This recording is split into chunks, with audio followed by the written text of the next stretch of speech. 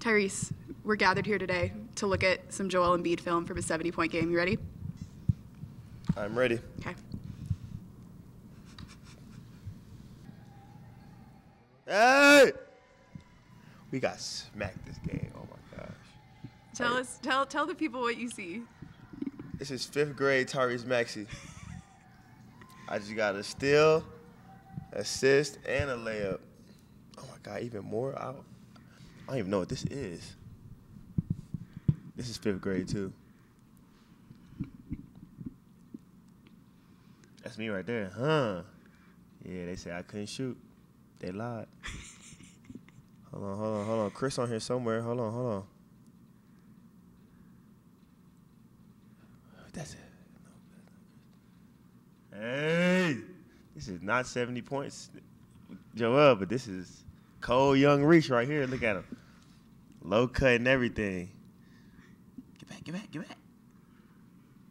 Rebound, yeah. Get out, yeah. See, I'm still fast. Dime. Lay, yeah, okay. This 6th grade, though. This 6th grade. Ooh, bounce. Ooh. Whoa! So you always had the little floater, What's that? You always had the little floater. Yeah, facts. I was always small. Facts. But then I grew. Try to dunk on people. Come on, man. Let's get to this highlights. Oh. I'm sober. That was lit, though. That was, some good highlights. Yeah, you only seen 2. You was late. I know. I saw you not pass the ball and then shoot a floater. Yeah, I was fast. Watch this flow. Flow. What a low one. Why his shorts at his ankles? Bro, we was 5th grade. What you want us to have? Man, style. This one, look at him. Oh, he ain't got no socks. He ain't got no body. He got short. Below, though. Oh, dime. See you. Okay. Nah, look at my shorts, though. Why everything so big on y'all? I mean, shoot. Yeah. That's all they had. Yeah. We was cold, though. We came out of era where they was wearing that. Look at me. Yeah, what's up? PG. Get back, Chris. No, that's me right there. No, that's me. You don't know who you are? No, that's me. That's Chris. That's me. Bucky. Yeah. So that's you for sure? Yeah, that's me, number 3. Okay. I wore all the way 3, all the way till I got here. What happened? Allen Iverson's. Get out, Reese. Go on. That's Chris. Pass. Yeah, see, though? Yeah. And he got a left, too? Yeah. Oh, okay. Look at him. Why he look so tall, though? Look how tall this man look. When he stopped growing? Like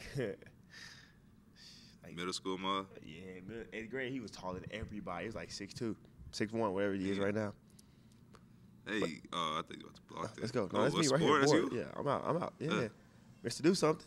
Hey. All right, that's no. Oh. If y'all played 1-on-1 in 5th grade, you would have won. What? 5th grade? Me. What was I doing in 5th grade? Playing football? I was cold at football in 5th grade, though.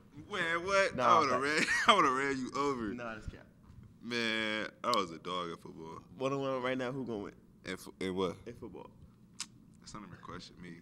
Facts. I would have no envision of getting tackled right now. No question. That ain't no fun. That's why you run out of bounds. Exactly. That's what I I was the doing. quarterback, though. Okay. You can still get hit. Yeah, but I just fall down. One of those. Yeah, like Tom Brady. They touch me, I'm getting mad. Patrick Mahomes. Okay, there you go. Yeah, Lamar Jackson. I wouldn't say him. I wasn't trying to run like that. Nah, you was probably like in the pocket. Like a Terrell Pryor. Oh, Dak Prescott. Oh. I'm just capping. No, I wasn't him. Tyrese, what would 5th grade Tyrese think about you becoming an all-star for the first time? Honestly, he'll be like, I don't know. He'll be proud. I wouldn't say he would expect it. I'll just say that, like, he'll expect the progress. You know what I mean? Me getting better every single day, every single year. That's something that I kind of found out at a younger age. So, Who were your favorite players growing up? D. Wade, Allen Iverson, and Tracy McGrady. What do all 3 of them have in common? They were really good. Because pretty soon I could say that D. Wade, Allen Iverson, Tracy McGrady, and Tyrese Maxey are all all-stars. Hope so, yeah. How does that feel? I mean, I would say surreal, but like now I don't know. I just think I worked extremely hard to get where I am. A lot of people didn't believe in some of the things that I said when I was younger, around the time that film that you just showed. A year after that, well, it was some sixth grade film on there too, but I just remember being in the sixth grade and telling people, look, I'm gonna go to Kentucky, get a scholarship for Coach Cal, I'll be McDonald's All-American. I'm gonna go to the league and I'm gonna go from there. And all these good things are gonna happen. When you tell people that when you're a sixth grader, they don't really believe you. But in the back of my mind, I really believe that, and it came true. NBA jersey sales came out, I think, yesterday at the time of this filming. 9th is Tyrese Maxey among all NBA players' jersey sales this season. How does that one feel? Now if I told myself that in 5th grade, I don't know if I would believe that one. I'm not gonna lie. That's just blessed. And I appreciate all the fans. I appreciate everybody who decides to wear or buy Maxey jerseys. I feel like we're doing something really special here in Philadelphia right now, and trying to keep growing the organization, keep growing the franchise, and also bring in W's. And we've been doing that. So as soon as we get back healthy, we'll keep doing that as well. So it's been great. We talk about your rookie year a lot, and there were no fans in the building. But your sophomore year, there were a few, and that was the first time that you saw a kid wearing a Tyrese Maxey jersey. Do you remember what it was like the first couple times you saw someone wearing your jersey? I really don't, honestly. I can't really recall exactly the moment, but just seeing my name on an NBA jersey and it's not actually on my body was like kind of surreal. Like it's actually like it was in the store. You know what I mean? Like that's crazy to me. Like people can actually purchase a jersey of mine, and like it's not me wearing it. So it's kind of cool. I just kind of embraced it. I really do appreciate it. Every time I go to games or I see people with Maxey jerseys on, I try to sign them if I can. And just try to show love as much as possible. In Philadelphia and around the world this Christmas, a lot of kids asked for Tyrese Maxey jerseys, opened them on Christmas Day, and were thrilled with what they had.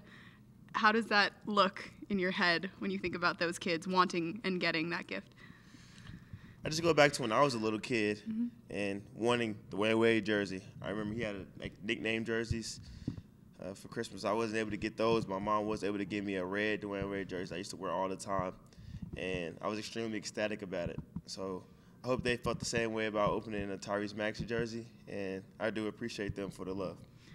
At this point in the season, you guys have dealt with a lot of injuries. You've seen a lot of good things from your teammates and some tough losses on this road trip specifically. What's it been like to watch your team try to figure itself out and watch guys come off the bench and get more minutes and more opportunity? What has it been like from your vantage point over the last couple weeks? I think it's been great for us, honestly. I know sometimes the losses in the season, you don't like to lose. You never like to lose. But it's great because at the end of the day, you just never know who's going to have to show up in the playoffs. My rookie year was me. I played in a Game 6 where I didn't play like the last 2 or 3 games, and I had to come out in Game 6. I was the first one off the bench and perform for my teammates and have performance help us get a chance at a Game 7. So you just never know who it is, who's going to be any given night in the playoffs, who's going to give you that spark. I remember last year, Game 5 at the house, didn't play much in the first series, and in the first half of the second series, he comes in Game 5 and gives us a huge spark, plays well for the rest of the series. So you just never know who it's going to be. And I think this is the perfect time to find out who can give you something special in the playoffs when that time comes. When you don't play, you're always on the bench, which I think is really special. You're really engaged. And in timeouts, you're also on the floor, like usually dribbling, talking to a ref. Like you can feel how badly you want to be playing. What is the experience like in street clothes? I always want to be in uniform. I want to be in my costume. I want to be out there performing on the court, helping my teammates win games. But supporting them is great as well.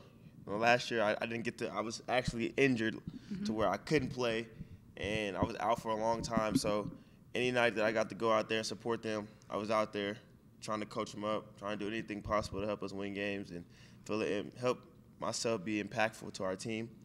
And now, just the last couple of games that I've been out, I've been doing the same thing, just being out there, supporting my teammates, trying to help them with different things, talk to guys, and try to give suggestions out there to help us win. Well, listen, by the time this comes out, you will be back out there. People will be thrilled. So thank you for reflecting. And we're so excited about the next few weeks because I think they're going to be really big for you.